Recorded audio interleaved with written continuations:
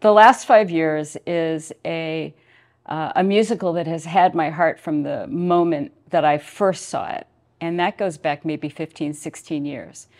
And so it's the show that I sing when I'm alone in the car. You know, it's just such, the music is so diverse. It's a musical masterpiece in my mind, so different from most other musical theater. This is a Jason Robert Brown musical. He's probably best known for 13 and Bridges of Madison County. He received a lot of accolades for the last 5 years. First on stage in Chicago in 2001, Off-Broadway in 2002. That year he won Dramatic Desk Awards and all sorts of things for script and music and, you know, just everywhere, just great awards for that season. It's never been on Broadway, except it was just announced it will be on Broadway in 2025. So the format is just two people, a couple, and the story of their meeting and falling in love and marrying and then ultimately their divorce. She tells the story from the end of the relationship to the beginning, and he tells it from the beginning to the end. So the male lead is Aidan Lozer, who has recently been on stage in Easton at the high school in Legally Blonde as the male lead, and then at the Christmas show at the Avalon. There are so many lives I need to share with you.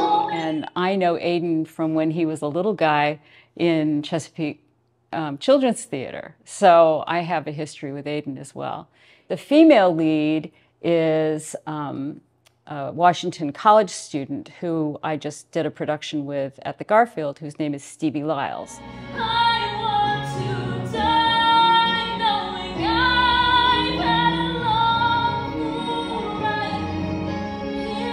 And Stevie is a force and has tremendous vocal ability. She's very innovative and bold in her own right about how she approaches all music, and some pretty good acting chops as well. For me, the thing that makes this particular production of The Last 5 Years so special is that we do have the full orchestra. So it is the full musical experience of this play.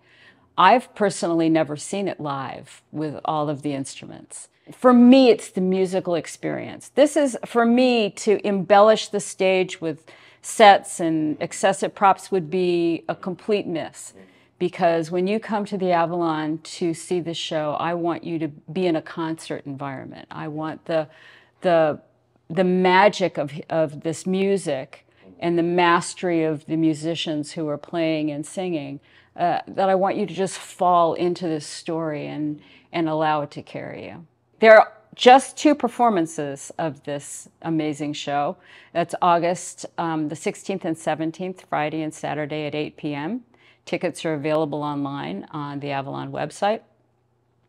And we're ready to go.